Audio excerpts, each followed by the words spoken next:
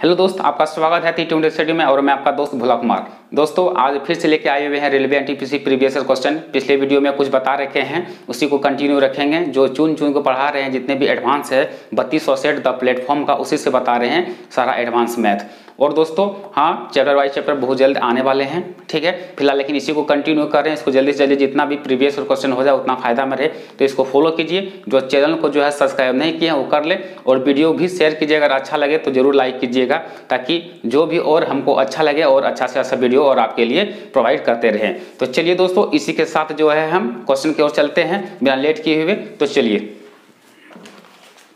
Question बोल रहा है दोस्तों, नेक्स्ट क्वेश्चन आया है 127। बोल रहा है कि एक मीनार के आधार से 20 मीटर दूरी पर स्थित बिंदु से मीनार की चोटी का उन्नयन कोण 60 डिग्री है, तो मीनार की ऊंचाई का पता लगाएं। सीधा सीधी, कुछ नहीं है क्वेश्चन में। बोल रहा है कि मीनार है, मीनार का जो आधार है उसका कितना 20 मीटर है। कितना है? 20 मीटर है। तो यही जो मीनार का जो है ना, इसका ऊंचाई है, तो ज्ञात करना है और कुछ करना ही नहीं। यानी कि जैसे हम लोग जानते हैं कि इसके सामने वाला जो भी होता है, इसका मान कितना दे दिया? 60 डिग्री का मान दे दिया। क्या होता है? 60 डिग्री का मान दे दिया है। जैसे हम लोग जानते हैं कि इसके सामने वाला मेरा काम क्या होता है? ये लंब होता है। क्या होता है? लंब, यानी कि इसको पी से सूचित करते हैं, परपेंडिकुलर। उसके बाद इसके सामने वाला जो होता है कर्ण होता है। क्या होता है? कर्ण, हाइपोटेनियस। उसके बाद ये जो बनता है बेस, यानी कि बेस हो गया, आधार हो गया, जिसको आधार बोलते हैं हम लोग हिंदी में। तो बस उसी को कुछ करना था ही नहीं है, कुछ करना है ही नहीं। देखिए अब हमको निकालना है ये और ये, ठीक है। यानी कि एक दे दिया है, इसको निकालना है। यानी कि देखिए लंब बटे आधार को निकालना है। तो लंब बटे आधार किस पर बैठता है? टेन थीटा पर बैठता है, ठीक है। लंब बटे आधार किसका फॉर्मूला पर बैठता है? टेन थीटा पर बैठता है। तो टेन थीटा बराबर अगर हम लेते हैं तो टेन थीटा बराबर कितना डिग्री लेंगे? 60 डिग्री लेंगे। कितना लेंगे? 60, क्योंकि 60 इसी का तो मान निकालना है। तो 60 डिग्री बराबर मेरा कितना? इतना बटे इतना, यानी कि h बटे h को तो निकालना ही है, हाइट को, और 20, ठीक है। अब देखिए, अब tan 60 डिग्री का मान याद रखना पड़ेगा दोस्तों। जब हम चैप्टर वाइज चैप्टर पढ़ाएंगे ना दोस्तों, से सारा चीज क्लियर कराएंगे। फिलहाल अभी जो है इसी के साथ सीखिए, अच्छा रहेगा। चलिए, tan 60 डिग्री का मान मेरा होता है √3। क्या होता है? √3 होता है, ठीक है। और ऊपर में h है बटे 20 है। अब करेंगे क्या? चलिए, अब कुछ नहीं करना, सोल्व करना। कोणाकुनी गुना, यानी कि बराबर में कोणाकुनी गुना होता है। तो h गुना 1 करेंगे तो h हो जाएगा, और उसके बाद क्या हो जाएगा? 20√3। यही तो करना था, कुछ करना नहीं था। सिंपल सा क्वेश्चन था दोस्तों, सिर्फ हाइट निकालना था। तो चलिए, अगर अच्छा लगे तो पूरा वीडियो ही देखिएगा, तब अच्छा लगेगा।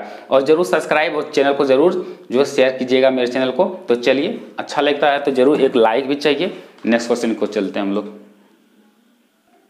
चलिए दोस्तों, नेक्स्ट क्वेश्चन कुछ करना नहीं है, सिंपल सा क्वेश्चन, इसको सॉल्व करना है। हाँ दोस्तों, अब पिछले वीडियो में हम जो बनाए थे दोस्तों, एक क्वेश्चन में थोड़ा मिस्टेक हुआ था। कुछ हुआ नहीं था, मिस्टेक नहीं था। जैसे 5 के 20 और बटे 2 था, तो 5 के 20 से गुना किए थे, 2 से हम डिवाइड नहीं दिए थे, थोड़ा मिस था। तो उसको कर लीजिएगा, वो अपने आप भी कर सकते हैं छोटा मोटा, इससे कोई दिक्कत नहीं होगा। तो चलिए नेक्स्ट क्वेश्चन देखते हैं।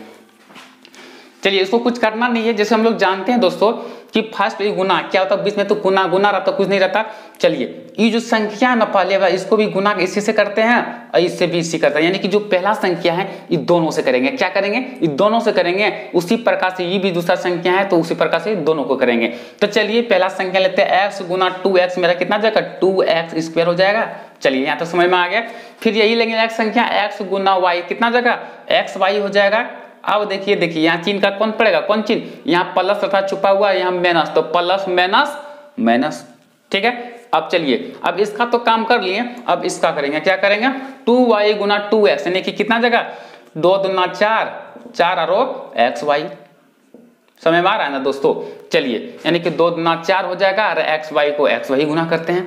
अब देखिए 2y गुना y, यानी कि कितना हो जाएगा? माइनस प्लस माइनस, पहले यहाँ माइनस हो जाएगा। 2 गुना y, यानी कि 2y मतलब ये होगा 2y², यानी कि 2y और 1y गुना करेंगे तो 2y² हो जाएगा। अब देखिए, अब कुछ करना क्या है? अब देखिए, जो सॉल्व करना है 2x², देखिए माइनस प्लस माइनस। देखिए xy, यहाँ 4 को xy है, 1 को यहाँ xy है, तो यहाँ माइनस प्लस घटेगा ना, यानी कि जो अपना कैटेगरी में, तो उस कैटेगरी में बांटना है, उसी को सॉल्व करना है। तो माइनस प्लस माइनस इसी को करेंगे। अब इसको नहीं करेंगे, ये 2x² वाला आ जाएगा, ठीक है, वो अलग है। तो इसी को घटाएंगे xy वाला में, ठीक है। तो माइनस प्लस माइनस, तो 4x में 1 x चल जाएगा xy, तो मेरा कितना जगह 3xy जाएगा, होगा कि नहीं? अब देखिए यहाँ चिन्हवा कौन पड़ेगा, प्लस का पड़ेगा। कौन चीज का, प्लस का, क्योंकि जो बड़ा अंक रहता है उसके आगे पर जो चिन्ह रहता है उसी का चिन्ह पड़ता है। ठीक है, अब -2y हो गया। तो यही तो मेरा आंसर बता दिया, कुछ करना है कहाँ। ठीक है दोस्तों, मैं आशा करता हूँ आपको समझ में आता होगा। तो चलिए नेक्स्ट क्वेश्चन को बिना देर किए हुए, बिना लेट, चलिए दोस्तों नेक्स्ट क्वेश्चन, क्वेश्चन नंबर 151। ठीक है, देखिए दोस्तों उससे पहले भी एक क्वेश्चन है, एडवांस का ही है। 10 - 405 डिग्री का मान क्या होगा। लेकिन ये जो बताएंगे ना डिग्री का मान निकालने वाला, 400 डिग्री 500 डिग्री जो भी डिग्री वाला है, इसका एक अलग वीडियो बनाएंगे दोस्तों, और पूरी तरफ से आपको समझ में आएगा, गारंटी के साथ करते हैं। कोई भी डिग्री का रहे मान वो आपको निकालना और आराम से निकालिएगा। तो यहाँ इसलिए छोड़ रहे हैं दोस्तों, अभी पूरा रेक्टेंगल अभी बताना पड़ेगा, कौन कोऑर्डिनेट में आता है, फलाना इसका करना पड़ेगा सारा। तो इसको जो है एक अलग वीडियो हम बहुत जल्द इसको प्रोवाइड करने वाले हैं। तो इसको छोड़ देते हैं ताकि जब बनाएंगे तो खुद ब खुद अपने बनाने लगिएगा। तो इसलिए इसको छोड़ रहे हैं क्वेश्चन, ताकि इसका एक अलग वीडियो बनाएंगे, आपको अच्छा सहूलियत होगा। तो चलिए नेक्स्ट क्वेश्चन को चलते हैं। क्या है, बोल रहा कि यदि किसी वर्ग का विकर्ण की लंबाई 13√2 यूनिट है तो उसका क्षेत्रफल कितना होगा। बस कुछ नहीं है, विकर्ण दे दिया है, यानी कि वर्ग का विकर्ण का फॉर्मूला क्या था दोस्तों, वर्ग का विकर्ण बराबर क्या होता है मेरा, यानी कि डी बराबर मेरा क्या होता है, डी बराबर वर्ग का विकर्ण, डी बराबर जो होता है, डी भी लिख सकते हैं यहाँ पे।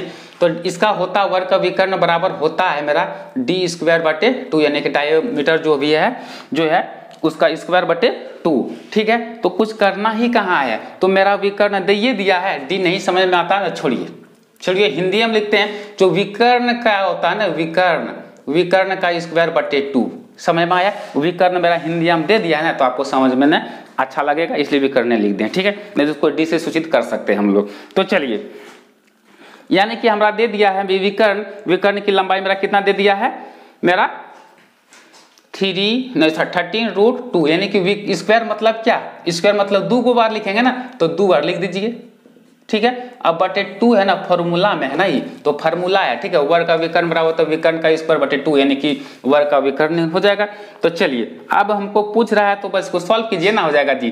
13 × 13 करेंगे, मेरा कितना हो जाएगा 69। उसके बाद 2√2, 2 दूना 4, 4 का वर्गमूल 2 और /2। ठीक है, अब देखिए क्या करना है, 2 2 खत्म हो गया, बराबर मेरा कितना हो जाएगा 169। मेरा ऑप्शन नंबर मेरा हो जाएगा वो बी, कितना हो जाएगा, बी हो जाएगा। ठीक है, आपको समझ में आया होगा, मैं आशा करता हूँ। बहुत इजी क्वेश्चन था, कुछ करना ही नहीं था। चलिए नेक्स्ट क्वेश्चन को चलते हैं। चलिए दोस्तों नेक्स्ट क्वेश्चन देखते हैं, क्वेश्चन नंबर 138 दोस्तों। इसको छोड़ देते कि छोड़ दें, लेकिन इसको ले लेते हैं दोस्तों। बहुलक और माध्य है। ठीक है, इसका एक अलग वीडियो भी मैं प्रोवाइड करने वाला हूँ बहुत जल्द, लेकिन फिलहाल है सोचे इसको छोड़ के, क्यों, थोड़ा सा सिंपल तो क्वेश्चन है ही, इसको जो है पूरा बता देंगे। इसमें बहुलक और माध्य पूछा है तो तुरंत बता देंगे, और पूरा बताएंगे, माध्यक बहुलक परिसर जो भी है, विचलन सारा चीज बताएंगे, इसलिए उसका एक अलग वीडियो बनाएंगे। तो फिलहाल देखिए अभी जो है इसको इम्पैक्ट थोड़ा जल्द चले जाते हैं।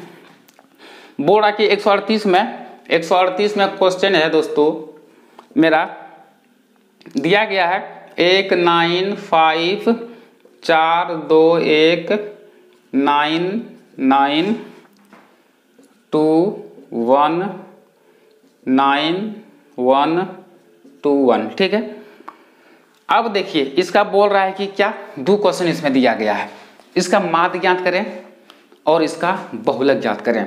माध्य मतलब यह होता है दोस्तों, जितने भी संख्या हैं टोटल को जोड़ना है। क्या करना है, टोटल को जोड़ना है, और जितने भी संख्या उसको डिवाइड दे देंगे, मेरा माध्य निकल जाएगा। ठीक है, और बहुलक मतलब क्या होता है, बहुलक मतलब वह होता है जितने भी संख्या में से जितने भी सबसे ज्यादा बार रिपीट हुआ है वही संख्या मेरा आंसर हो जाएगा।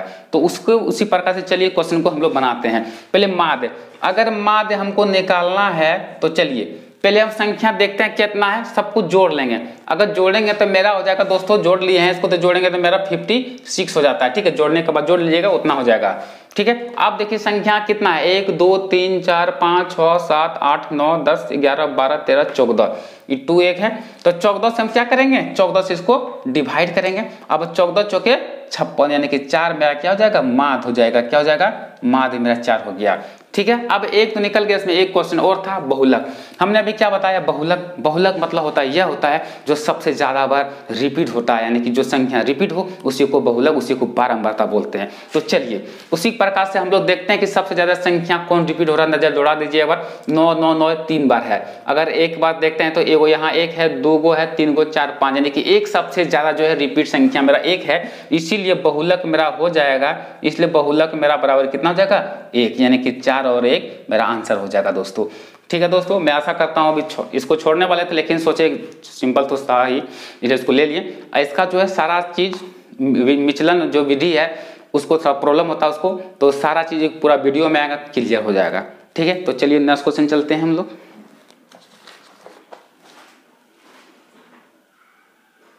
चलिए नेक्स्ट क्वेश्चन सिंपल सा, इसको कुछ करना है नहीं, 2-4 रैखिक समीकरण का क्वेश्चन है। ठीक है, एक्स वाई का मान निकालना दोस्तों।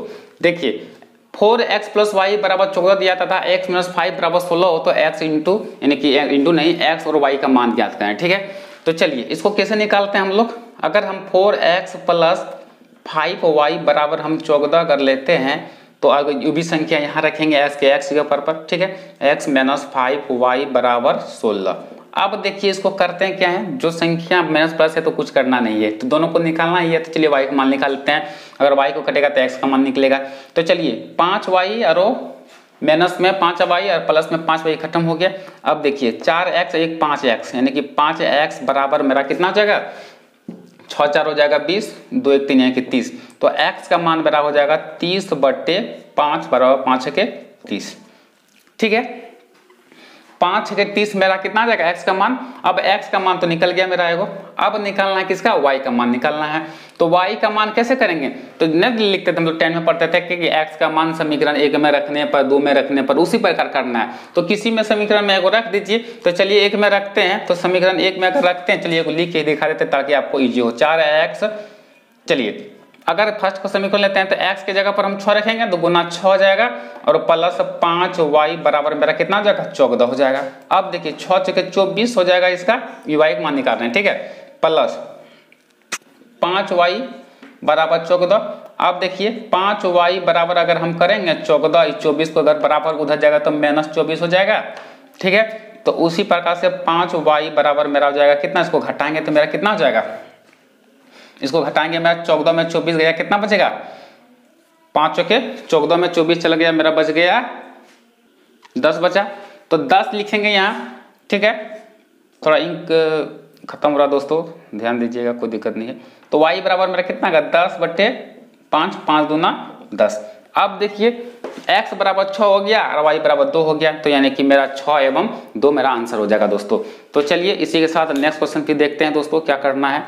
चलिए दोस्तों नेक्स्ट क्वेश्चन है, सिंपल सा क्वेश्चन है। 153 नंबर बोल रहा कि 11 13 9 17 13 19 और 10 11 का परिसर ज्ञात करें। बस उसी में आ गया है, माद माध्यिका बहुलक परिसर विचलन जो भी है सारा एक वीडियो का अलग करेंगे, लेकिन फिलहाल सीखिए। 2 को तो सिखा चुके हैं लगभग इसी में वीडियो में, बहुलक हो गया है, माध्य भी बता दिए हैं, माध्यिका को बताना है, उसके बाद एक परिसर आ गया। तो जैसे जैसे आ रहा है उसके साथ भी सीखिए, इसका ऐसे भी एक अलग वीडियो हम बनाएंगे। तो चलिए बोला कि परिसर, परिसर मतलब कुछ होता ही नहीं है दोस्तों, सिर्फ बड़ा में छोटा घटा दिया आंसर। तो बड़ा में छोटा यानी कि जो बड़ा संख्या मेरा कितना, देखिए बड़ा संख्या 19, 19 में छोटा संख्या मेरा कितना है, छोटा संख्या मेरा कितना है, उसको घटाते हैं, छोटा संख्या मेरा कितना है, देखिए 9 है। आप 9 इसको घटा देंगे मेरा कितना आ जाएगा, 10 मेरा आंसर हो जाएगा मेरा। तो यही तो परिसर करना था, कुछ है नहीं इसमें, कुछ था ही नहीं क्वेश्चन। तो चलिए नेक्स्ट क्वेश्चन की ओर चलते हैं हम लोग दोस्तों, बिना लेट किए हुए। इंक डालना पड़ेगा दोस्तों। चलिए अच्छा ये क्वेश्चन और बता लेते हैं, इंक भी खत्म हो रहा है। चलिए नेक्स्ट क्वेश्चन है 154, बोल रहा है कि sec square theta plus 2 tan theta into cos theta minus tan square theta बराबर व्हाट। ठीक है, यही क्वेश्चन है। तो क्वेश्चन यही दोस्तों, कुछ करना है क्या, चलिए देखते हैं इसको सॉल्व करते हैं क्या करना है। देखिए सेक स्क्वायर थीटा अगर -tan स्क्वायर थीटा को एक जगह लेते हैं हम लोग, चलिए लेते हैं पहले। अगर sec square theta minus ten square theta को अगर हम लोग लेते हैं, ठीक है, उसके बाद, ठीक है, चलिए एक जगह इसको कर दिए। अब प्लस जो है 2 tan theta into cos theta, sorry लंबा लिख देने तो आंसर तो देखते ही आंसर मिलेगा, कोई दिक्कत नहीं। देखिए sec square theta minus ten square theta का मान क्या होता है दोस्तों, 1 होता है, ठीक है, जैसे हम लोग जानते हैं, फिलहाल 1 लिख दिए, तो 1 होता है, उसके बाद प्लस है 2 है तो 2 दे देंगे। अब देखिए ten into tan theta into cos theta का मान मेरा कितना होता है, 1 होता है, ठीक है। चलिए 2 गुना 1 कितना हो गया, 2, ठीक है, तो 1 प्लस 2 गुना 1 2 बराबर मेरा कितना आंसर हो गया, 3 आंसर हो गया, ठीक है दोस्तों। तो चलिए कुछ क्वेश्चन खास नहीं था, इसे देखते ही सबको बन जाता है। तो चलिए दोस्तों इसी के साथ हम वीडियो को यही समाप्त करते हैं। अगर अच्छा लगा हो दोस्तों तो जरूर लाइक कीजिएगा, जो चैनल को सब्सक्राइब नहीं किया वो कर ले, और वीडियो को भी जरूर शेयर कर दीजिएगा अपने दोस्तों को, ताकि उसको भी हेल्पफुल हो सके। तो चलिए इसी के साथ जय हिंद जय भारत।